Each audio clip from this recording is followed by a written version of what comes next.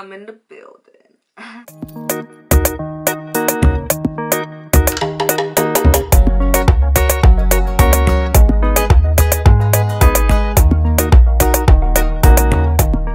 What is up, guys? It is your girl Boss Evans here, and I'm back again with another video. If this is your first time on my channel, make sure you hit the subscribe button down below, become a part of the gang. And if you are a returning subscriber, you know I already love you and I fucks with you. You feel me? Don't forget to follow me on Instagram and Twitter. I really be chatting on Twitter sometimes, and I be dropping gems on Twitter, okay? You know, like Salt Baby dropping salt, I be dropping gems on Twitter. So make sure you guys go follow me, check me out, tell a friend to tell a friend. It's always good to pass knowledge and a bad bitch on. Okay. So today, guys, we're about to get into a very interesting story time. I'm about to tell you guys about the time that a bum ass, stupid ass, hoe ass nigga motherfucking robbed me. Let me get it together. So I'm gonna be telling you guys about my story time of when my ex robbed me. Like, this nigga robbed me, okay? This shit was fucking crazy. So let's get straight into it. So like about, I would say 2.5 years ago, I was with this dude, right? And a lot of my friends know who he is already. A lot of my friends know this story. So I was with this dude, and just to give you a quick background, I met him, I think, I was a manager for a security company, and I was out getting supplies, and I went to Target, and he was the security guard there. And I had just gotten out of a very long relationship.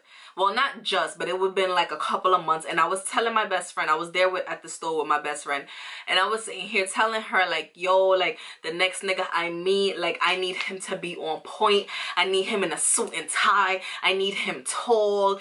You feel me? And I turned and I looked down the aisle of Target, and there go this 6'2" tall chocolate man, clean cut. I was like, Jesus, is this you answering my prayers? Like, this is too fast, Lord. Anyone that knows me, like, I'm a very honest and bold person. Like, if I want you, I'ma bag you. You feel me? So I went to go bag him or whatever. I went, spoke to him, chopped it up a little bit, and from talking to him, I heard an accent. So I was just like, are you Haitian? And he was just like, yeah, he's Haitian. Cool, whatever. So fast forward a couple of months, we're dating, we're talking or whatever. And the relationship, I was not feeling him no more. Like, I'm not even gonna front, I was not feeling him anymore. I was not feeling it. I was just like, I think I was with him just a couple of months, and I was just not feeling it. So we were going through our little arguing stage or whatever the case may be. So in the process, I'm gonna give you guys the full backstory so you can understand everything. So while we were together, I wanted to get an iPhone. So I went to the store to get an iPhone. So if you're putting, like, if you want to buy your iPhone and you just want to put down a certain amount and you want to pay the rest off, you had to put down a credit card. So I had to answer certain security questions about myself, and I'm not even gonna lie, I was lit that day. So the security questions, I think I got one of them wrong. So they were like, oh, you can't, the guy was like, you can't use yours. So he was just like, oh, let me, you know, like, put it on my card or whatever the case may be, and just give me the money and pay it off. Cool. So we're going through our little issue or whatever the case may be, and he, at this point we were broken up. Like, we were not together anymore, and I think he wanted to come and see my niece, or he had to drop something off at my house that day that he had for me, something of that sort, something like that. So he came to my house to drop it off or whatever. So he was in my room, and at this time my niece was younger, so I went in the bathroom to, like, give her a bath or whatever. And then after I gave her a bath, you know, I went, you know, made sure she was dressed or whatever the case may be, and then I came back in my room. So after that, he was just like, he had a whole attitude that day when he came to my house. So he was just like, he's just gonna leave, like, he's gonna go home or whatever the case may be. Cool. So he left and he went home. So after that day, like, we were communicating and we were talking, and we were honestly getting back to a good page where we could possibly and potentially be together again. So, you know, whatever. So we're working on things, and you know, I'm speaking to him every day, da da da, whatever the case may be. So then one day I noticed that like a few charges were on my card. Like I like randomly, I do these things like randomly. I would sign into my account and just look at my transaction history to be like, damn bitch, like you ate a lot of food this week, like what is wrong with you? So I randomly signed into my account, so you like, you know, just look at my transaction history. So I'm looking and I'm like, T-Mobile, I don't have T-Mobile. Then I see another charge. So both of the charges I think came up to like almost $300 or $400. So I'm like, what is this? Like, what the hell is going on? So I called my bank. I filed a dispute. I was like, this is not me. Like, I don't know who these charges are. Like, I don't know what the hell is going on. I had to file a whole police investigation. Like, because I really wanted to know, like, who was using my card. So later on that day, after everything happened, I went to go and like we were on the phone. So I'm telling him like, yo, somebody charged my card. Like somebody really used my credit. Like, I don't think, was it my credit card? I can't remember if it was my credit card or not. But I was just like, somebody really used my card. Like I'm about to file a whole police investigation. I'm about to file a whole investigation because I need to know what's going on. Da, da, da, whatever the case may be. Cool, bang. He's like, oh my God, da, da, da, this is crazy, blah, blah, blah, whatever. 2 weeks later, I feel like the SpongeBob nigga. 2 weeks later, just 2 weeks, you know, just 2 weeks, I get a phone call from him. Was I at work? I was at work. I get a phone call from him. And, you know, at this point, we're still good. Like, we're getting back on a good page. We're talking. We're going out on dates. Like, I really feel like, yo, we're getting back to a really, really good place. Like, you feel me? Whatever the case may be. So, he calls me and he was just like, yo, like, I have something to tell you. Like, I have something to tell you and it's really bad and you might be upset with me. Honestly, I thought he was about to tell me he fucked somebody else. Honestly, I would have accepted him telling me that he fucked somebody else over stealing my money. So he tells me, oh, remember the whole situation with your card? I'm like, yeah. He was just like, it was me. He was like, that day that I came over to your house to drop the stuff off, when you went in your bathroom with your niece, I took a picture of your card, the front of your card and the back of your card. And when I got home, he paid his T-Mobile phone bill and he paid his 2 credit card bills. I'm like, you can't be serious. I was about to say his name.